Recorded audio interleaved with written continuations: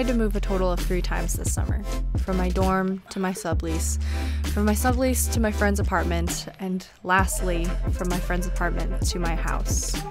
So that meant I was doing a lot of packing and a lot of unpacking. And everybody knows that physically moving is a motif for our lives and closing a chapter and moving on to a new one. However, that's easier said than done. When you think about moving, you know it's going to be exhausting and you know it's going to be hard, but until you actually start moving, you're never fully prepared for it.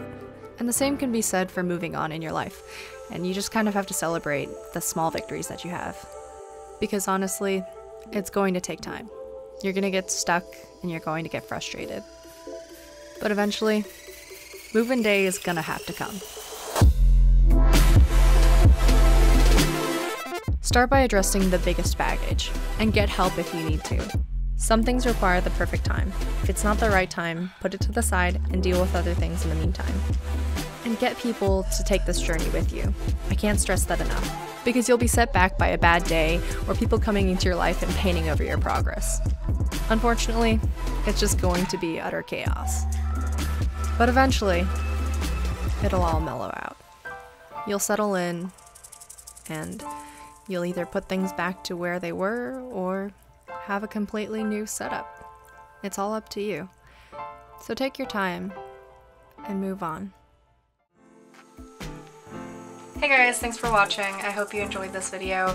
I'm finally moved into my own house. It's been a little bit crazy these past 2 weeks, and so it's been kind of difficult for me to shoot any sort of videos. I've been recording some vlogs and stuff, but I'm not even sure I'm gonna put those out because I'm not a huge vlog person. Vlogging in Ohio is still really awkward. They see you talking to a camera and they're like, you know, there's a lot more judgment here. I'm aiming to keep this up during the school year. I might be late on uploads once in a while. If you're a content creator on the OSU campus, leave a comment below so that I can meet up with you, maybe have a coffee, and just kind of talk about doing. Thank you so much. And maybe we can talk about making YouTube videos and collaborate. And if you haven't already, go ahead and like, share, or subscribe, and I will see you for the next video. Bye!